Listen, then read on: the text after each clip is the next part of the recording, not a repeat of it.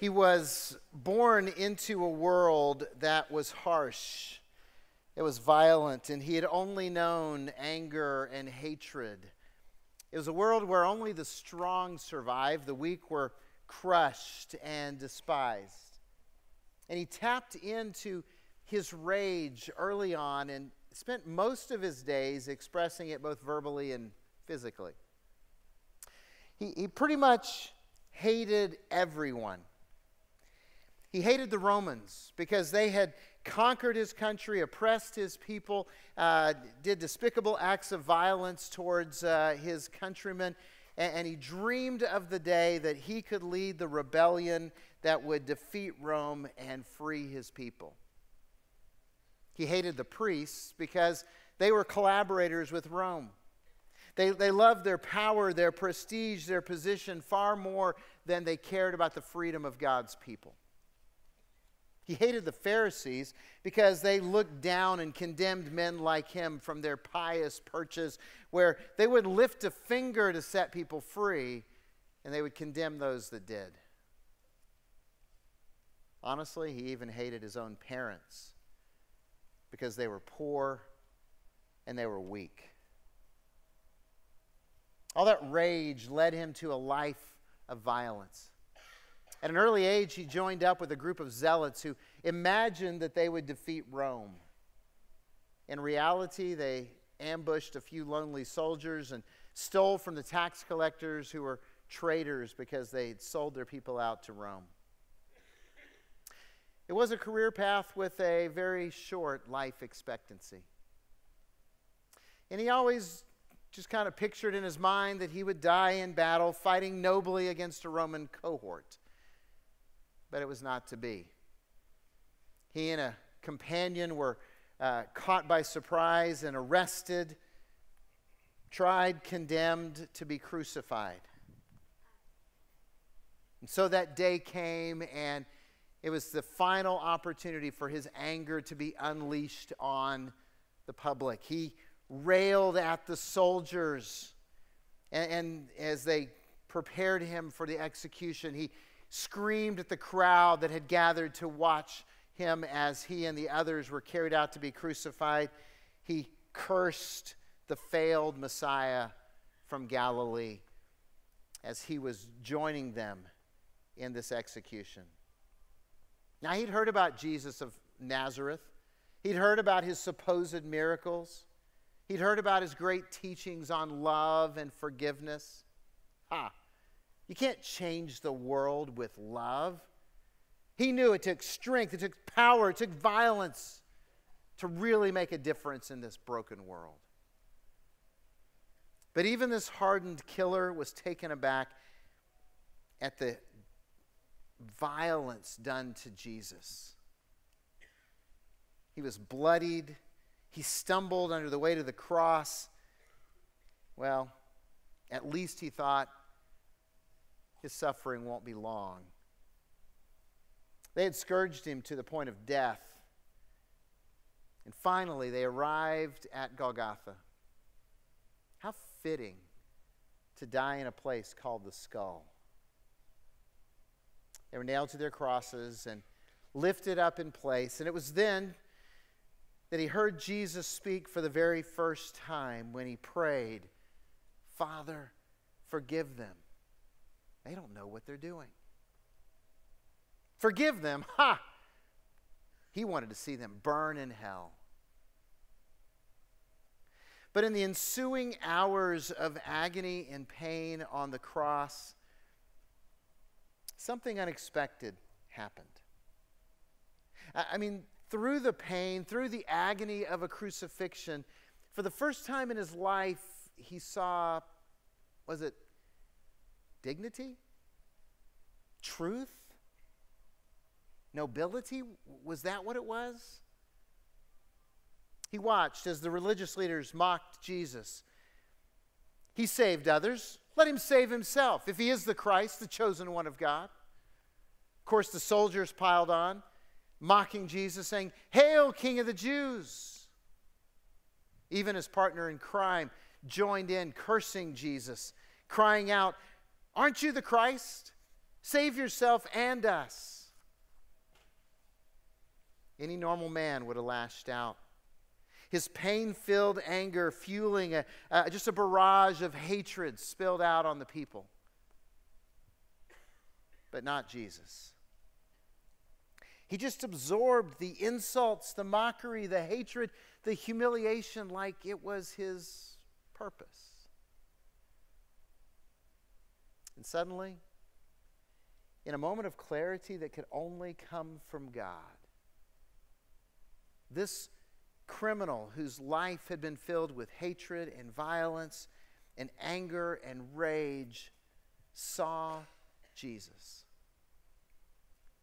He saw him for who he really was. He saw the Lamb of God who takes away the sin of the world.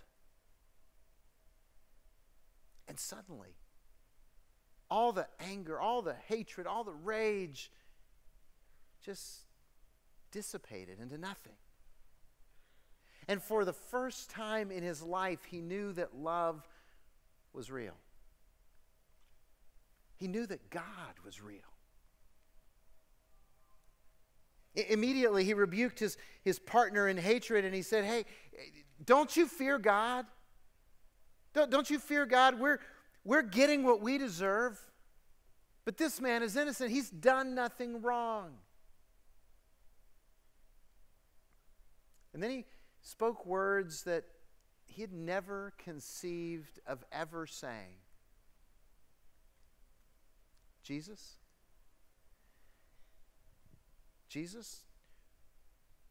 remember me when you come into your kingdom.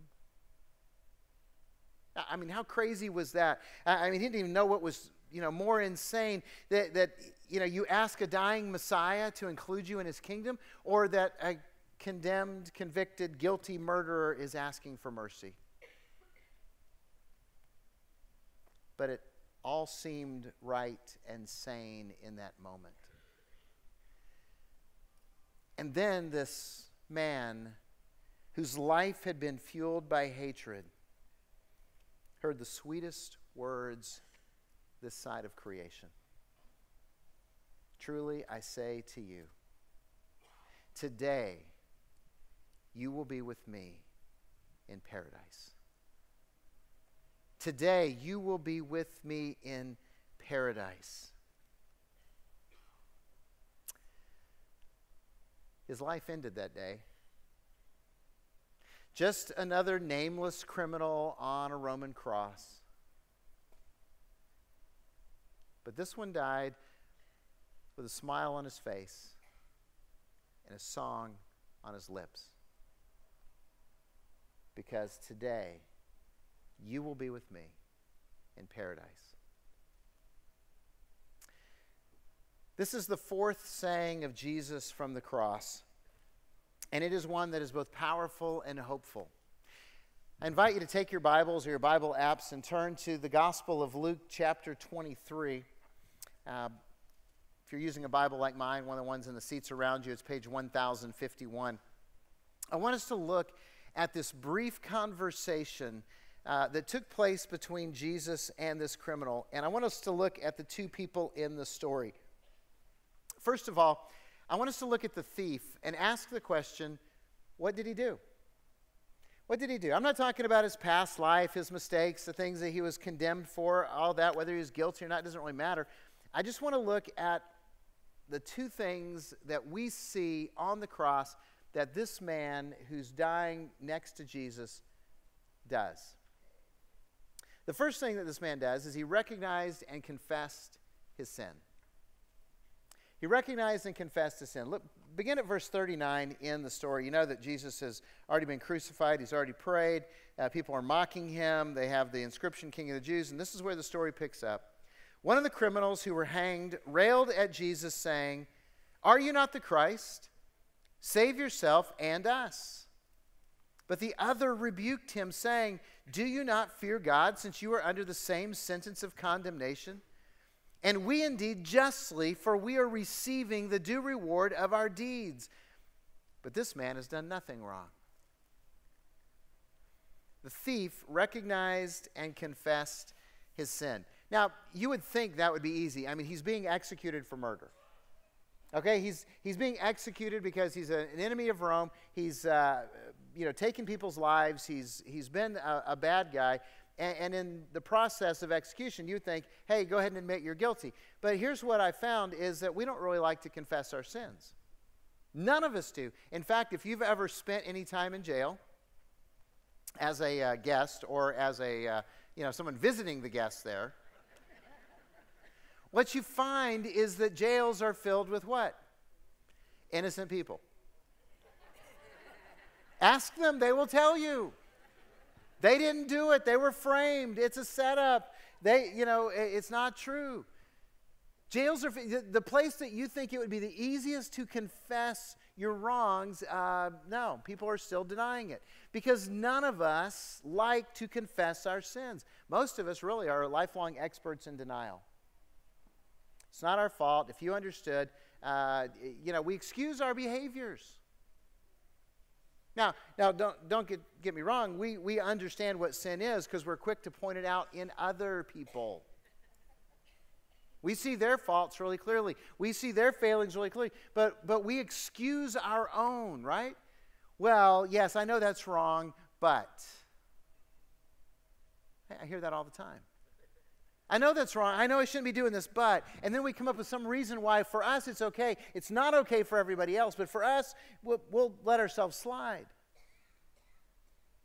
And by the way, this is a great indicator of where you are in your relationship with Jesus because that whole denial thing, it's a sign of religion versus a relationship with Christ.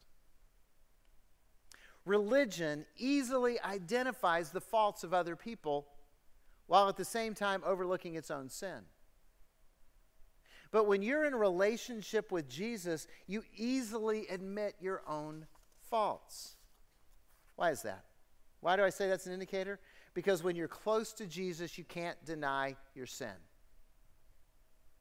When you're close to Jesus, you can't deny your sin. That thief was just a few feet away from Jesus. He's a few feet away as he's watching the Son of God die on the cross, as he's listening in to the conversation of grace and forgiveness, as he sees the holiness on display that is taking on the sin of the world, and he becomes aware of his own faults, his own sin, his own failings, because when you're close to Jesus, everything that you've done wrong becomes crystal clear. Think about this. When you are close to Jesus in relationship, you become aware of your sin, of your rebellion, of your failings, of your evil desires.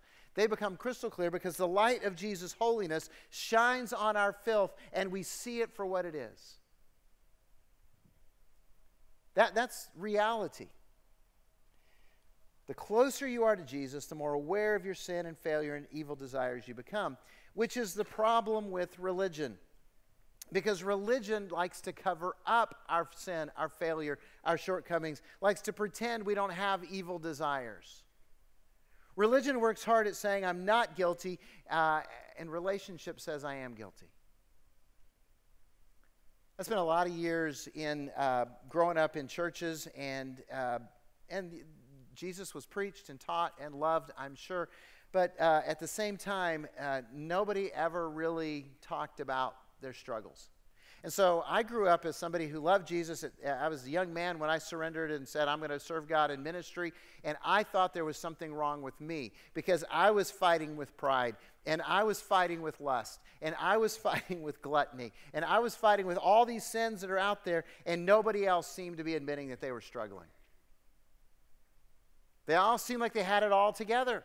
Their lives are good, and they're holy, and they're righteous, and they're not talking about their evil thoughts and evil desires that filled my life. And I went, what is wrong with me? And what I really discovered was that we're all a bunch of liars. That's what it boils down to. It's evidence of religion, because religion, we want to look good. We want to celebrate our goodness. Talk about what good people they are. We're good people. They're not good people. We're good people. You know when it shows up the most? Go to a funeral sometime. Funeral must be the place where we all practice our lying. They were such a good man. He was a good man. She was a great lady. Good, great. And 1 John 1:8 says this. If we say we have no sin, we deceive ourselves, and the truth is not in us. Wow. John, one of the disciples, one of the apostles who walked with Jesus, who wrote the Gospel of John, says, if we say that we have no sin, we deceive ourselves and the truth is not in us. Truth is, we all struggle. Truth is, we're all sinners. Truth is, we all fail. And here's the reality. The closer you get to Jesus, the more you become aware of those failures. The more you become aware of those sins. The more you become aware of the rebellion. The more you become aware of the evil desires that are in your heart, that are in your mind, that are there. And so you can pretend you don't have them, but the Word of God says you're deceiving yourselves and you're far from the truth. So you can proclaim your goodness. I'm going to join with that thief. I'm going to recognize and repent of my sin. That's what he did. He recognized and confessed his sin. And then he asked Jesus for mercy. Verse 42. And he said, Jesus, remember me when you come into your kingdom. Remember me when you come into your kingdom. A simple request that I want to be included.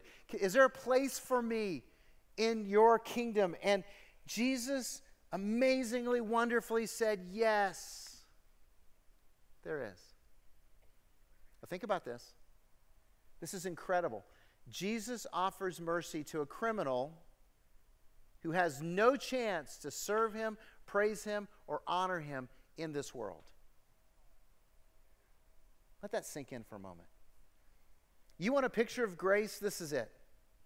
This man can do nothing to advance the kingdom of God, to serve Jesus, to honor Jesus, to praise Jesus in this world. All he can do is die with a different attitude. That's it. But he asks for mercy, and mercy is given to him. And I want you to know that mercy is available to you. I think this thief in his story, in the conversation, is for us so that we will understand how incredible and how amazing is the grace of God that is offered to us. Mercy is available to you if you ask for it. God's not going to run out of it. It's available. Again, this thief, it points out, it doesn't matter where you've been, what you've done, how you've rebelled, how you've defied God. God is still waiting to pour out his grace, his mercy on you if you ask him for it. If you ask him for it. 1 John 1:9. You know, the verse right after that says, if we say we have no sin, then we deceive ourselves and the truth is not in us. But if we confess our sins, God is faithful and righteous and will forgive us our sins and purify us of all unrighteousness. That's the mercy that is available to you. Jesus' sacrifice for sin was enough to cover your sin. All of it. So mercy is always available with this one caveat. Mercy is available in this life. While you still draw breath, mercy is available to you. The thief on the cross, he asked for mercy, he received mercy. Now it's important for you to understand that, because if you ask Jesus for mercy, he'll give it. There's no substitute, no other option, but you got to do it before you leave this world. So some of you in this room need to confess today. You need to ask Jesus for mercy today. You've been thinking about it. You've been hanging around the edges of it. You've been coming to church. You've been being religious. You want to be a good person. You're trying really hard to change your life, and it doesn't work that way. The way it happens is you say, Jesus, I can't do this without you. I need you. You're my King. You're my Lord forever. I confess you as Savior and Lord, and I need you to change my life. And there's some of you who need to stop trying so hard to be a good person and let Jesus change you. But it only happens when you ask him for that mercy. It doesn't happen because you try harder. And it breaks my heart that some of you are listening to this and you'll still walk out of here and think, I got to try harder. Look, we don't do good stuff so that God will like us. We don't do good stuff so that God will save us. We do good deeds. We serve people. We love people because God has loved us and he's changed our lives. The way we get to heaven is only by asking Jesus for mercy. Please know that. And if you need to take that step today, then leap into the mercy of God. Even if you don't understand it all, even if you find it hard to believe, just go ahead and take that step. Let God show himself to be real to you. Now, there's another group in here that you've already said yes to Jesus. You've already kind of said, you know what, I want to follow Jesus. I believe in Jesus. I need Jesus to save me. And you've taken that step, and God has become real to you, and yet you've never publicly declared your faith in baptism. And the thief is a great example because he was never baptized and he still got to go to paradise with Jesus, so that's cool. And yes, baptism doesn't save you. We talk about that all the time. It does not convey salvation to you because you get in the water and get wet. What is baptism then? It's our declaration to the world that we love Jesus and he's our Lord. And there's some of you that you've said, I love Jesus and he's my Lord, but you've never gotten baptized. And you're like, yeah, it's no big deal. Yeah, it's kind of like getting engaged and never getting married. Hey, I love you. Let's get married. Okay, when? I don't know. Someday. Maybe we'll get around to it. What is marriage? Marriage is the public declaration that this union is forever, that it's real. And some of you have been flirting with Jesus for a long time. And you're wondering why there's no power in your life and why you're not experiencing things, and it's because it's obedience. And you just need to go ahead and say, hey, I'm going to get serious about this Jesus thing. I'm going to follow him, and I'm going to declare that to the world. So the thief, all he did was he recognized and confessed his sin. He asked Jesus for mercy. We see the thief and we see Jesus. And in Jesus we see the promise of paradise. Hope beyond this world. Hope beyond this life. What does he say? Truly I say to you, today you will be with me in paradise. I mean, Jesus gives us the hope that fills us and sustains us through tragedy and sorrow and pain and loss. Now, without getting into it, there's all kinds of theological controversies and discussions and debates about heaven and paradise and what happens when we die, and I'm not going to get into all that.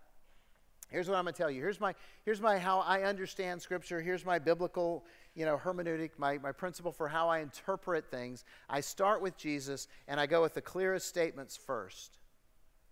So here's the clearest statement that you're ever going to get on what happens when we die.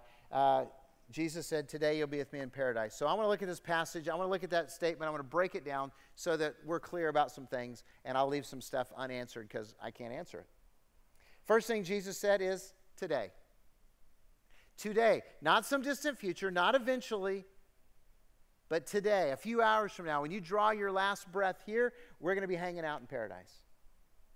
Today.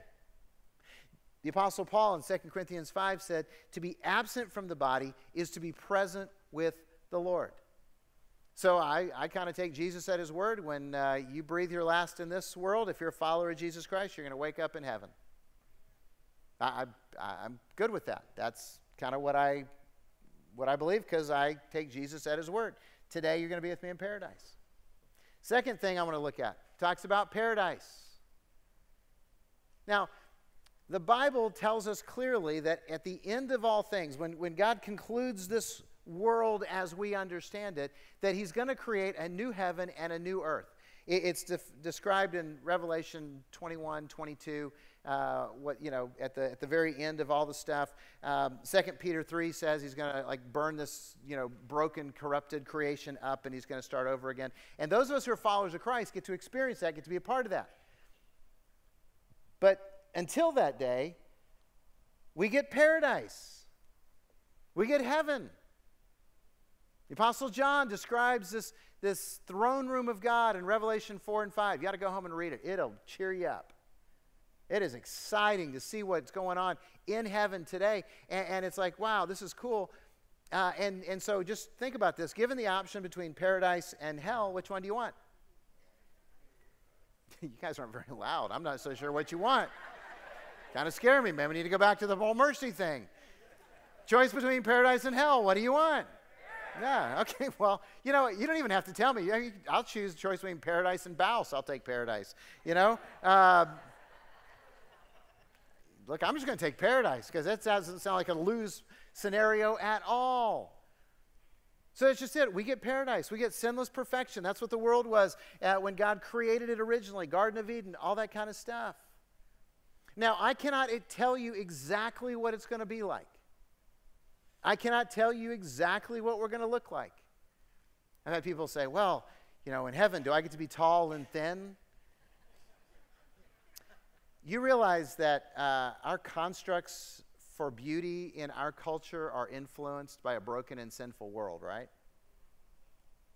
So no, I can't promise you in heaven you'll be tall and thin. I think, in my twisted mind, that it'd be really humorous if in heaven everybody was 4 feet tall and 300 pounds. Maybe God's perfect shape is a bowling ball. And so we all get to be short and squatty, when we get there. You won't care. But I don't know what we're going to look like. I don't know what we're going to be doing. But here's what I do know. Heaven, paradise, whatever you're going to call it, is going to be more beautiful, more wonderful, more amazing than anything you can even imagine. Here's an exercise just to think about. What is the most beautiful, most amazing place you have ever been in this world? I'm not talking about seen on TV or in a magazine or some airbrush photo. What's the most beautiful place you have ever physically visited and you go, that's the most beautiful place I've ever been? Okay, you got that place in your mind? Good. Tell the person next to you where that is.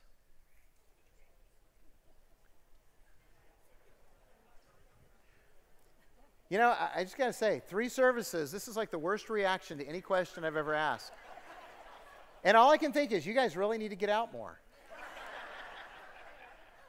So, the preacher said, take a trip, see someplace beautiful. Okay, you got that place in your mind. The most beautiful place you've ever been. For me, hands down, it's Hawaii. There's places where every way you look, it's just beautiful in all directions. And so I think about that, and then here's what I know about heaven. The ugliest place in heaven is more beautiful than the best place in this world. Think about that. The ugliest place in heaven is more amazing, more wonderful than the most beautiful place you've ever been. That's paradise. So Jesus said, today, paradise, and he said, you're going to be with me. Now, this is really the clincher. Truth is, I don't care what paradise looks like or what we do in heaven or any of that. I know that I want to be with Jesus. Jesus is the one who saved me from my sins. He died for my sins. He rescued me from hell. I want to be with Jesus. And that was Jesus' promise to a thief on a cross who asked for mercy. And that is Jesus' promise to you if you ask him for mercy. Let that truth just kind of sink into your soul.